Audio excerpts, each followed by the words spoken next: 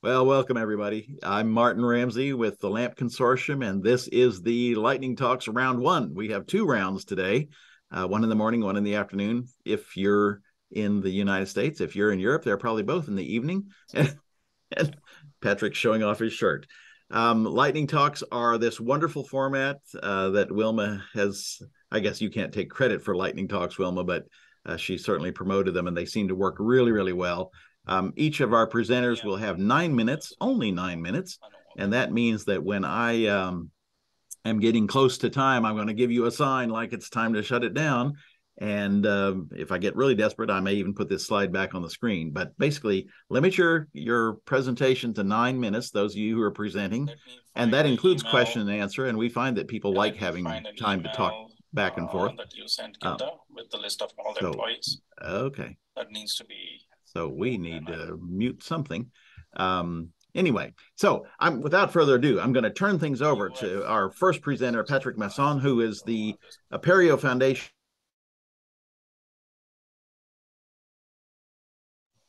Hello, all. I'm just getting my screen ready. Hello.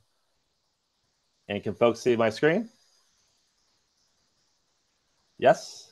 Yes. Okay, good. So yes, I'm Patrick Masson. I'll put my email there as well for folks who have questions. I'm currently the Executive Director for the Apereo Foundation. Thank you, Wilma, and the Sakai Virtual Conference Planning Committee for inviting me to join you today. And I just thought I'd give a little update about Apereo Foundation from a foundation view. And sort of what's impacting the directions and the discussions that are happening at the board, and that might impact different projects in different ways, but should span the entire foundation. So quickly, 9 minutes. First, I want to talk about some of the new drivers. And the first one probably isn't new. It's campuses ongoing and increasing development of other open initiatives. So open access journals and open data and open science and open textbooks and all the other opens that are happening. That awareness of openness is definitely increasing interest in and development of open source software, which obviously Apereo and Sakai community are interested in. Part of that is triggered through new government requirements. And these are just in the US, but if you're into Europe or other jurisdictions, you'll probably recognize many of these same initiatives. Open licensing requirements from the Department of Education, code.edu for the federal government, open data and open science requirements are now part of federal granting and funding initiatives from the Department of Education, National Health Institute, National Science Foundation, and others, where any federal dollars spent require any outputs made be open and accessible to the broader community. Another new driver is that open source is no longer seen as new and novel. It's sort of the de facto. In 2012, Wired Magazine said open source won. So that's changing the way institutions are engaging with open source, not just as enterprise platform tools like Sakai or other Apereo projects like uPortal and Xerte and things like that, but also as components. There's a pretty popular quote now that 97 from Synopsys that 97% of software includes open source code. And that same report highlighted the prevalence of open source in ed tech. So the top, the grayish line there is how much open source is, or how much ed tech or ed tech software is using open source, and the bottom sort of green or lighter color there is how much include open source code. And so again, it's not just that there's open source enterprise applications, there are open source components being used, and there's the sort of now famous cartoon there. And what open source tool is buried deep in the stack, or a dependency of a dependency of a dependency. So that's also changing the way organizations like higher ed are thinking about open source. Add to that, and these dependencies, the new, and this is just US based regulation and legislation coming out of the White House, the Senate, all sorts of federal and state regulations are being developed around the use of open source to offset vulnerabilities that are perceived through the Log4j and Heartbleed and just the curl issues that popped up even last month. So these are just the ones from the last couple years. And how will universities and projects react to these upcoming issues around regulation and legislation? Another new initiative or something emerging, and this came out of industry, is the emergence of the academic open source program office. Here's just some statistics on the growth of open source program offices. And then recently, Sloan Foundation has given, I think it's maybe up to $10 million by now. And this is not a complete list anymore of all the universities and colleges that now have open source program offices on campus. And so the question is, what is their role? How are they interface with projects, both emerging out of the campus, but also projects that the campus is using that are developed by third parties like Apereo. So looking at all of this, Apereo as a foundation is looking at different types of memberships or engagement with the community.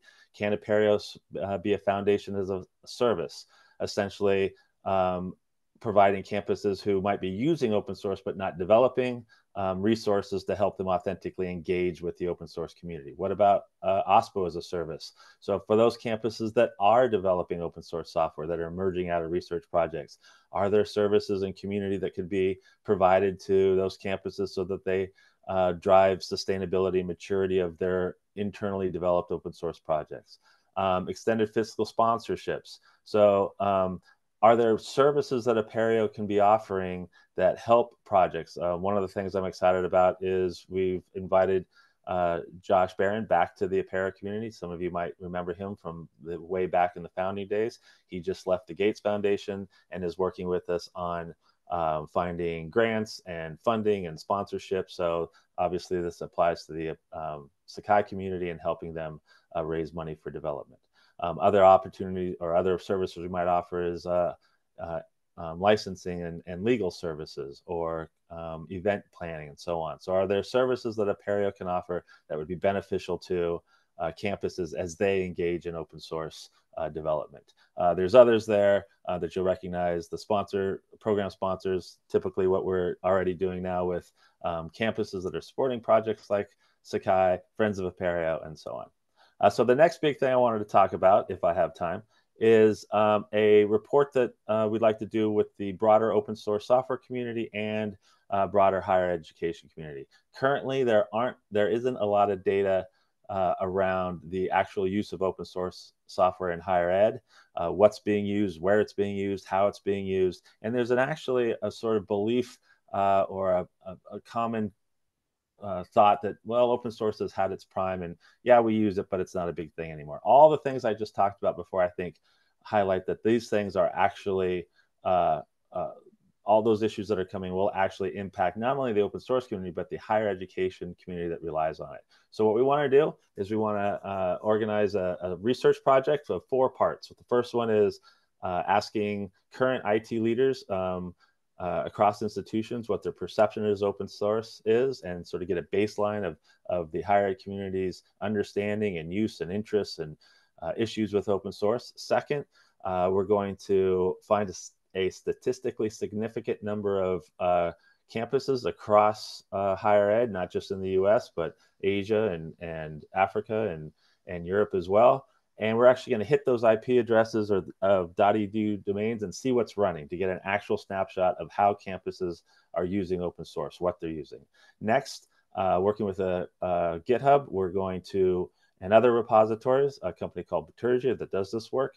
We're actually going to scan code repositories to see what universities are using, how much are institutions actually developing. You know, if they're in GitHub or GitLab or wherever they might be, then the folks on their campus are actually developing this. Interestingly, we did a little test run with the UC San Diego and the Center for Supercomputing, and they found 32,000 repositories. Now, obviously, that's an outlier because it's a computing center, but what is the level of adoption, or excuse me, a level of a development that's occurring across higher education? This research will identify that. And the fourth part will be to assess current jobs in higher ed. So scanning open positions and job descriptions will look for the open source tools that are in most demand by employers, the universities. So are they Python, Kubernetes, Linux? What is it? If you're hiring open source talent, then you must be using open source tools. So those are the 4 parts of the research. The next big thing I'd like to ask of you is, if your campus or if you know an organization that's interested, I invite you to join. Please contact me. I can give you more information. And with that, I think I'm done. How'd I do? You did well, right at the time. That's exactly right. Okay, excellent. Thank you very much. Okay, let's see. Next up, we have Adam Marshall, who I Yeah, razzed this him. one is pre-recorded, so I was I'm going to gonna say he's play not really here, so don't be fooled. So Yeah. go ahead, Wilma. We'll go ahead and let Adam talk to us virtually. All right. Make sure I'm sharing sound.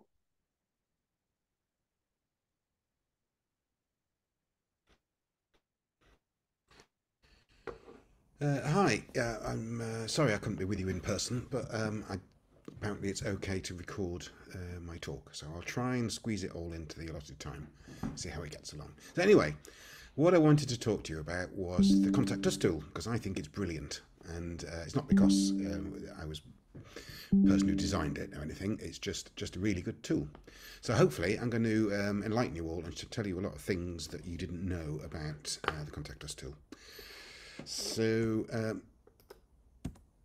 right, so the history of it then is, as I said, it was originally developed by, well, it wasn't developed by me, it was kind of planned by me from Oxford University. And one of the reasons, or actually the main reason for doing it, was because we were just getting fed up with getting tickets to the central service desk about things we couldn't answer. There's loads of questions about a course, you know, about broken links on a course. Oh, you've got this fact wrong on this page on your course. I can't access the course. Things like that. And we realised that, you know, there was a big delay really in being able to answer the students. Because they were coming to us and not to the person who could actually help them with those 3 things listed above. So we wanted to resolve things a lot quicker, but actually the whole Contact Us tool process makes things easier for the end user as well. So it's a win-win situation. So what does it do? I mean, I'm sure most of you have seen it, but I thought I'd just go through it in case you hadn't never noticed it. So it allows student queries to be raised. It allows queries about guidance on how to use Sakai to be raised. It allows bug reports to be raised. Of course, there can't be many of those, can there? And one of the things we used to do with it is point people to a suggestions box. We used to have a user voice, a free user voice account, where people could suggest improvements, you know, to the Sakai tools or anything really. And as far as I know, I suppose I should have put a bit of disclaimer on this, there's no other LMS with a similar thing. So this is what the Contact Us tool looks like. I quite like dark mode in Sakai, so it's in dark mode. So these are the 4 sort of areas I mentioned, and so you can change this text yourself. I'll sort of touch on that briefly later on. So the first column is some kind of problem with the content, and you might want to contact the site owner or one of the sort of tutors on the site for that one.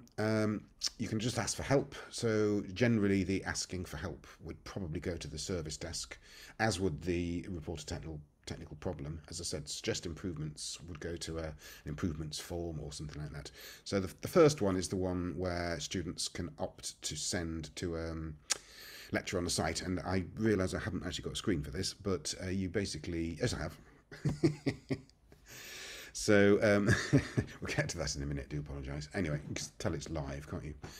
So the questions that you know, we always had to ask students when they got in touch is which course are you talking about? They just write saying, oh, you know, there's a problem, and they wouldn't say what course it was or what the URL was, wouldn't say what the browser was, wouldn't say what their username was, and they probably send it from like their Gmail account and not the university account, and certainly never told us what plugins they were using. But that isn't a problem, because when your student fills in this form, so this is the form you get to when you've clicked on the first box, you know, ask the actually any of the boxes, to be honest, when you ask the question to somebody. So here I have put a witty summary of the problem there, and you could put anything you like in that box, really, and you can add an attachment up to 10 megabytes. So let's just assume that I've clicked on the submit button, and this is the email you'll get. So it's a little bit ugly, but actually it's a mine of information. See, it basically scrapes all the information that is sent with a web request. So none of this is in any way sensitive. It's every single web request you make sends this information. So we can tell when it was, who they are, what the site was that they were complaining about, what plugins they've got installed, I haven't got that many, and what the browser was. So often that's all you really need, you know, oh, you're using an unsupported browser kind of thing. And then obviously you get the summary, and there would be an attachment of if the person clicking the button had added an attachment. So what we did at Oxford is we added it to every site, just like site info. And you can require it, I think I'll say how to do it in a minute, but we also add it to the error site. So when somebody goes to a site, they've either got the wrong URL or they, more importantly, they've been given a URL to a site but they can't get in because they're not a member. They will see the error page, and they can use the Contact Us tool from the error page if you add it, and then the email that is sent can go to the person who owns the site that they couldn't get into, which is really good. You can also add it to the gateway site, which is public, and other public sites. So if someone can't actually log in, you know, they can't get into a site to send a message, and we would, you can add a CAPTCHA to the message to stop you being spammed. So if you're having it on public sites, you need to do that. So this is the gateway site, as you can see, by the username and password box at the top. I haven't logged in, but I'm seeing the Contact Us tool. So that just shows how somebody who's not logged in can actually get in touch with, you know, the service desk, or in this case, probably the service desk. Whereas, you know, I mean, you could put something on the front page saying, if you can't log in, please, you know, but then you wouldn't have the necessary details. So you can stick it to the gateway on the gateway page. This is the error site, and there's a separate video to show you how to set this up actually. So as you can see, this is the site unavailable site when you've mucked up the URL, and it's got the Contact Us tool on it. Amazing, eh? And again, as I said before, just to stress, if you click on the problem with content, you can actually contact the people who like own the site, assuming it's a valid site, which you just don't have access to. So you can send a message saying, help, I'm on your course, can you please add me to your site? So there's a quick recipe here to add to the error site. Now I won't really go through this. I did this before I made the video, but if you know the sites tool and how to do this, it's fine. But basically what you can do is you can get to the site unavailable page, and then you can add an extra bit to the bottom of the page, which is the Contact Us tool. So watch my video, that's the URL, and it's actually at the end as well. So the way we configured it locally, and this is something you do in the Sakai properties file, so that might be slightly beyond you, but you can get your sysadmin to do it.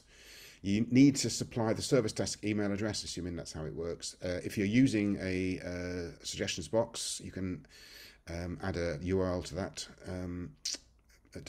but you don't have to have that suggestions box column showing, so you can have 3 columns, or I think you can have as many columns as you want actually. There'll be an email address for reporting bugs. You can change the text on the page, so if you don't like our wording, you can modify it yourself and put whatever you want. You can add a CAPTCHA for public use, and in order to get it on every single site, a bit like site info, you need these 2 things here to be in your Sakai properties file. So obviously the sysadmin could do that, and usually it's got site info in there as well, so you'd actually add the feedback tool to the end of the site info. And that's it.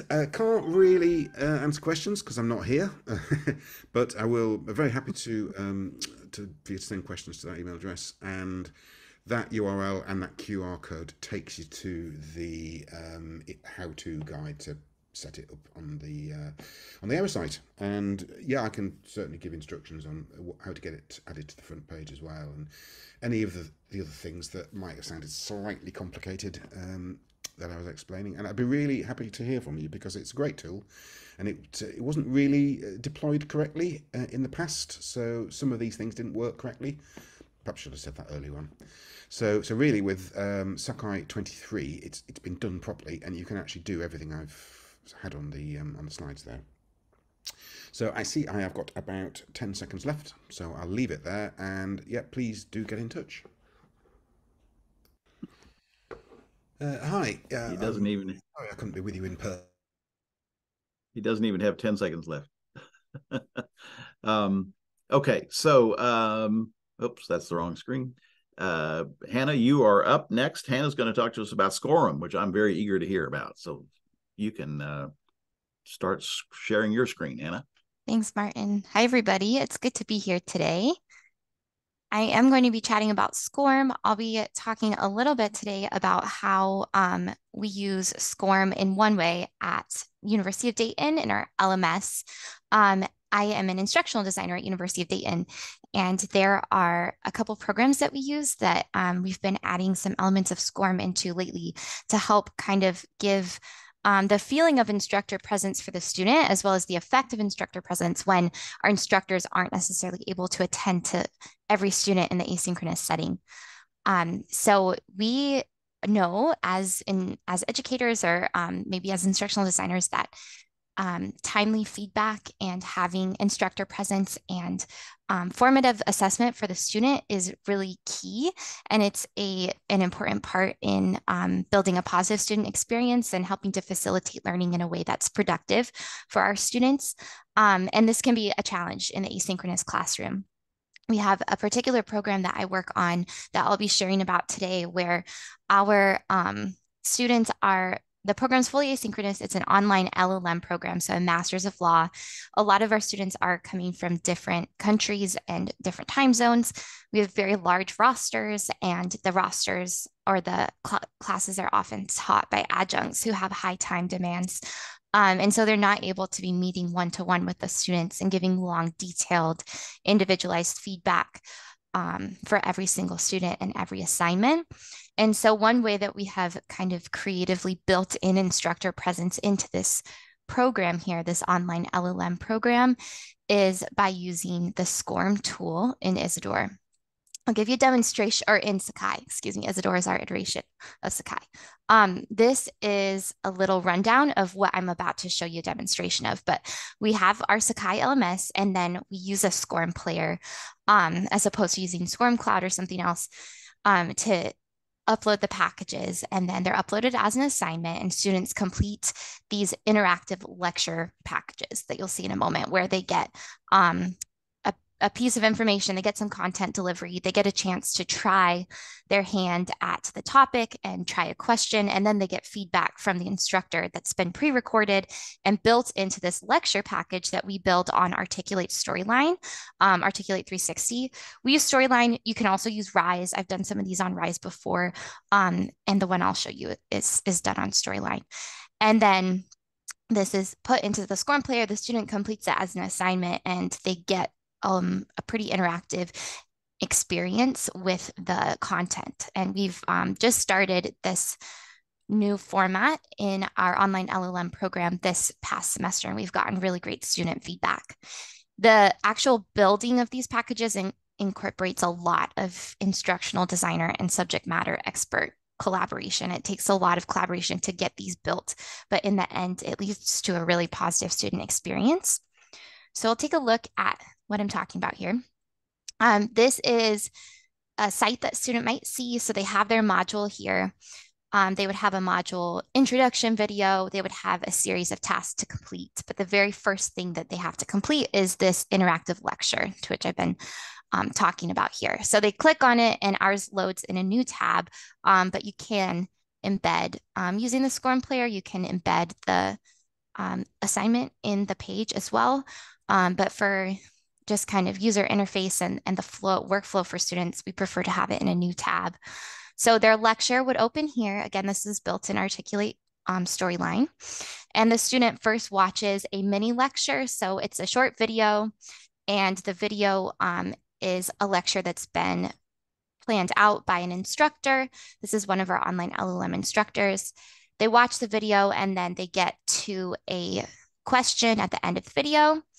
And then in Storyline, I've built out the question. So the student then gets a couple of attempts at the question. If they get it wrong for the first time, then they have a chance to try again. Sorry, this arrow is taking a moment to go. There we go. So they'll have a second attempt. If they get it wrong, a second attempt, then they're going to be forced into an explanation video that's recorded by the instructor. And if they got it right, they have the choice to either watch the explanation video or move forward on their own. So the explanation video is very short, but it just gives some of that instructor feedback, and they're running through the scenario. And it doesn't have to be done just, in law courses. This is a good format to follow for, maths and sciences, asking students to attempt a problem and then coming back and helping run through it with them. So then the student would go on to the next activity, and they would go through the same thing for their entire lecture package. When they come back to their site here, it through the SCORM player, it marks that they've completed it, it registers, and then in the player, we can see what the instructors and anyone else who's an instructor in the site can see how the student did and their score on that from the reporting. So I think that was just a little, there might be some time for questions. So that might not have filled my whole time, but Dave's that's just a brief asking one that I want to know too. Mm-hmm. Dave is saying, so the design of the course is done in Articulate and the SCORM player is handling the logic of forwarding and repeated attempts and all that? No, that's done in Storyline. So that's built out in Storyline. You can also do it in Rise. Rise just offers a few, SCORM is really old. The package you just saw is exported on like 2004. That's like it's really old. But it creeps when you do it. Yeah, it works though. Okay. But yeah, it's done through Storyline. So all of the kind of triggers are built in Storyline, and the reporting of the score is built in Storyline as well. That's set up in the Storyline setting, or you could set it up, your flow of material in something like Rise, and then in the SCORM player, it just gives the report and helps us to send it through to assignments. Excellent. Yeah, you're getting two questions from the two different people. Same question. What SCORM player are you using? Yep. Is there someone else from University of Dayton on this call who can answer that question for me? I don't know. Wilma, I would have to get back to you. I would have to get back to you. It's the one that's sort of built into Sakai, right? Yeah, it's a SCORM player that we have. Yeah, it's integrated with Sakai. If someone else on my team is on this, SCORM player is a contrib tool. Okay. So it's not bundled with core Sakai, but it can be installed at no charge. Thank you, Wilma. There you go. Excellent. And Miguel is answering the question too. So good. Excellent. Oh, that's really good. And I'm going to make a comment, but I'm imagining that the mapping out of all these branches is the really, really hard part. Right. And that's where that kind of pre-work, it's a very heavy workload in the course development process between the instructional designer and the SME. Right. But once the course is built, it's a very low lift for the adjunct faculty who is facilitating the course. So that's kind of the method it was made for, is we have these courses with large rosters, and how do we get the students a good instructor experience without an instructor who's able to constantly be there. So that's kind of where the background. Adia is asking one final question, then Matt, I'm going to turn it over to you. But she's saying, what type of feedback are you getting for this type of instruction versus live instruction? If kids had a choice, would they go live? Okay, maybe they don't have a choice. This is way better than just reading a book, but what do you think? Right. So it's not the same as having a fully synchronous class. The students do get live sessions. So there are opportunities to meet with the instructor. The instructor is giving some personalized feedback. It's just trying to find a way to give as much feedback as possible and make instructor presence in a course where otherwise there might not be very much. But as far as that live, they're not meeting weekly, so they're not getting that weekly feedback. But it is a good replacement to the in-person back and forth of the learning process. Excellent. You're getting a lot of good comments. So this is, well done. Thank you, Hannah. That's excellent. But it's time to move on for our last session of this, the morning lightning talks. And Matt is in Hawaii, so it's really early in the morning for you, sir. But I'm going to turn it over to you and let you go ahead and start sharing your screen. There you go. Thanks, Martin. Hey, everyone. my name is Matt Parkon. I'm an instructional designer with the University of Hawaii System. And for the next few minutes, I'd like to talk about how to elevate the accessibility of your content in Sakai, specifically using the accessibility checker. So just to start things off, to give a good frame of mind, I'm going to provide some statistics. So according to an EDUCAUSE 2020 student technology report, of the students who were surveyed, 13% of them reported having some sort of disability. Now, keep in mind that of those surveyed, of those 13%, 44% do not register with their campus disability services office. So that number, that 13%, or even at your campus, might be lower, might be higher, the number of students with claimed disabilities, right? In this survey, 46% said they had a learning disability, and then 12% had some sort of vision or hearing impairment. So it's it's quite a small number, a small population, but it's a population nonetheless that we should always keep in mind. So, with accessibility, although there are laws and regulations saying we need to do it, that shouldn't be the real reason. We should actually make sure our content is accessible, just to be fair to everybody, right? To all students. Right. So the accessibility checker, it's a nice little tool that could help us in Sakai. And it's a checker, so it checks for accessibility of content that you create using the embedded rich text editor, right? And the nice thing about it is that it checks for it, but it also can do quick fixes that fix things automatically, so you don't have to figure out how to go about it, doing a fix, or you might require you to or might require manual intervention. So you have to input text or do a manual fix, right? So the checker itself, it's a third-party add-in, so it doesn't automatically come with Sakai. It's available. I think it's a licensing guideline or agreement or some licensing thing that prevents it from being automatically added. But it can be added, and but just doesn't come bundled in automatically, right? I was gonna do a quick poll, but in the interest of time, I'm just gonna skip this, just to get a feel of for folks' familiarity with the accessibility checker. So let's just People go can put it and in check it the out. chat. They can just let it know that they're doing it. Oh yeah, okay, yeah, go ahead. You should do it, and then do it in chat, and then we'll have a record for it. So using chat, just say indicate whether you've used accessibility checker or not. That'll be great. Okay, I don't have my chat window open, so I'm just going to continue. But then, yeah, that's okay. I'll watch for you. I'll check it after.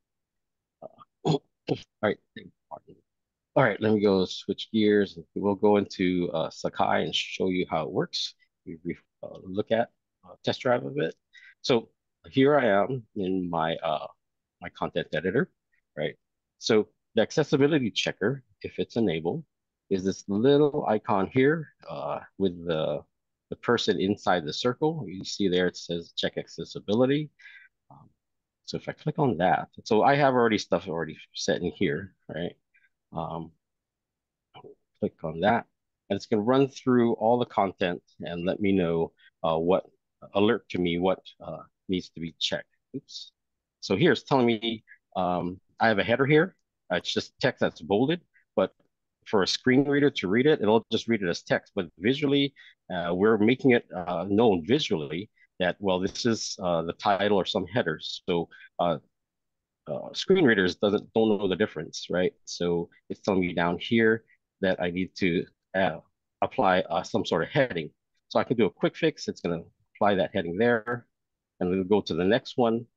And then it's pointing out that this image here, it's an image, and not to forget that I need to add alt text to it. And if it's just decorative, you can leave it blank or put double empty quotes or put null, and then the screen reader will skip over it, right? So I could just ignore this. So you want to go slow. Let's just skip the next one. Okay, and here it's telling me that pointing out that my table, right? So table's a little tricky, and it's telling me that you need to apply headers to or uh, to the headers themselves in the table, right? So you can see it there a little bit. Now, it tells you, depending on your table setup, you can apply headers to the first rows horizontally or vertically or both. So you need to indicate that there. In my case, it's horizontal. So if I just do a quick fix, and it'll apply the headings to these here. All right. So let's do that. And let's run through everything there on that table. Right. So I'm just going to skip ahead. And then you get to this point here where there's another image. So I have an image here with a laptop on a desk. All right, so it's telling me again that I need alt text for it. So let's just put for NT desk with laptop so that the screen reader can read it. A good rule of thumb when you use when you enter alt text, if you're not already aware, try to be as brief but descriptive as you can. And also, if you put a period at the end, the screen reader will pause for the period before going on to the next piece of content. So that's otherwise it's just going to read through it and go directly. So it helps folks using screen readers if you do that, right? So I'll just fix. Okay. Now, let's just stop this. So it checks for the main accessibility items. It doesn't check for everything. So in this document here, or this I we I have colored text here. So some other checkers like Grackle Docs, things like that, if you use Google Docs, they check for a lot of little things. Like this one here would be contrast, right? Color contrast. So if a person has some visual impairment or color blindness, may not make this out. For us, we can barely make it out, but we can make it out. So some folks may not. That may be really, really difficult to make out. So it doesn't check for everything, but checks for most of the major things. And that's the accessibility checker in a nutshell. Okay. So Nice. were there any questions? I'll tell you, Matt, that I counted 8 yes we use accessibility checker and 4 no we don't. So sort of 2 to 1. Okay. In terms of responses. That's great. That's great. All right. And Alan Regan from Pepperdine says that they moved the checker button to the very first one to raise awareness. Oh, that's a good idea. I'll let my programmers know about that. Yeah. So other questions for Matt? Thanks for sharing that.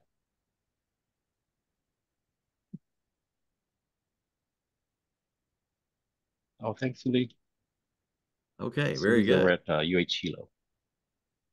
Thank you. So, okay. Well, so that wraps up our first lightning talk, and we will have another lightning talk this afternoon or in a few hours. But I will turn it back over to Wilma, and we're finished with this one. I appreciate all 4 of you. I feel like, boy, we really rushed, but it always feels rushed. And there were questions that I wanted to ask, but that's the whole point of the Sakai virtual conferences, that you interact with people, even as Dr. Chuck says, in the virtual hallways. So use the Sakai site to talk to each other, get to know each other, chat with each other, and ask questions. It's a really open community. So Wilma, what do we need to do next? Absolutely. Just want to mention real quick that if you did have questions that you didn't get answered or you think of new ones, check out the conversations area in the Sakai virtual conference site. And there should be a topic already in there for each of the sessions. So you can post a message there if you want to ask the presenters something or just kind of share some information. So feel free to use that. And our next session is coming up at 11:40. So in about 10 minutes, we're going to have some an I break things session from Christina about QA. So looking forward to that. We'll see you over there in about 10 minutes. Thanks, everyone.